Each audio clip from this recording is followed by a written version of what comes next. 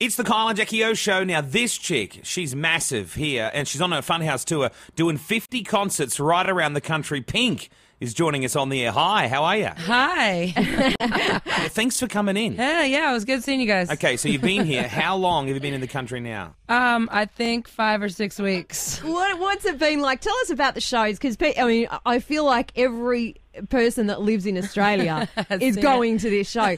Britney's coming to town as well later in the year. But you're selling out all these shows, and other artists are only doing a couple. Why? I don't know why. But do you see it as like, why isn't the rest of the world, as intense as Australia? Or I think Australia has actually helped out in the States, because now people are like, well, what are we missing? Right, that's what I thought. Now I I'm wondered going if to the that was States the case. for the first time after this. But Pink, I'll tell you something I probably shouldn't tell you, but I've been talking to this huge touring company over here in America, and a friend of mine runs it. And he said, what is the deal with Pink and the 50 concerts thing? Like some of these artists come out and do a two-step shuffle in front of a black curtain, and they wonder why people don't come back. Do you ever go to shows where you're a bit disappointed yourself? I get bored so easily. Yeah. So you know what you have to do to turn it on. A show. Yeah. Do you think because it is very hard to sing and dance at the same time? Do you think people are ripped off if an artist lip syncs because there's so much dancing in the show? For me personally, I guess it's taste. I want to see somebody sing. I'll go listen to the record and watch the videos if I want to see miming. But yeah.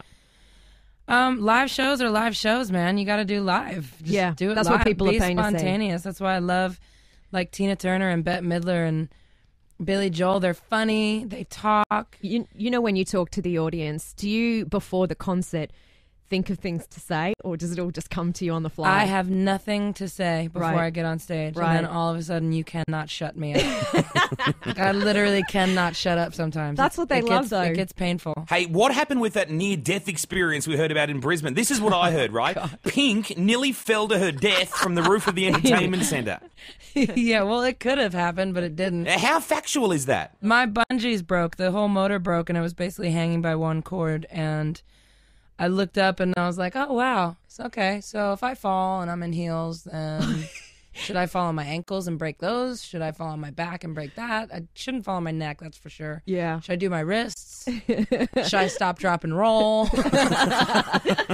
These things going through your head. It was all fine. But it was fine. They threw down an emergency silk and I climbed down. Oh, good. What's obviously you've spent so much time here in Australia, not just on this trip, but in the past. Always been speculation about you maybe buying a house here and spending a lot of time. Have you ever? We talk about it every time we come here. Right. And then you Every forget about time. it as soon as you go back And home. then I go home and my dogs are there and I don't need anything else. But it would make sense at this point. Yeah, it would, wouldn't it? You should be. Hey, now we spoke to your husband, top bloke he is, by the way. No wonder you're in love with him. I know. He's so yummy. How's he liking it? He's doing his whole motocross thing around the place as well. What are you doing in your spare time? More of the same. Just riding bicycles and wrestling and dancing in our hotel room. Dancing in the hotel room? Man, that does sound weird. I love it, though. We have naked dance parties. Just the two of you? Yeah, it's so fun. Oh, yeah, they've got the whole band, Jackie. A few randoms in there as well. But that seems to all be going well now. Yeah, everything's good. Yeah. Okay, what about, it was something I heard recently, and I think this is old, but I'm not sure if it's true. I think John Mayer was talking about on Twitter about you kneeing him in the balls or something. Metaphorically, I did. Okay. I never physically did. Oh. Yeah, I know. You don't like him? Not particularly. I just don't. Why? You know, Me neither. Yeah, no, Carl's no fan either. Some people are really transparent about their motives, and I just feel like he's so transparent with his it comes across kind of desperate. You know, I was into him around that My Body is a Wonderland vibe he was doing, but then he started talking Japanese on the red carpet, and it just all went weird, and I thought, nah. You can't get over that, can you? No, I You've won't always get had over a it. thing against John Mayer. I've got something I know. against people who can speak multi-languages under their belt, actually.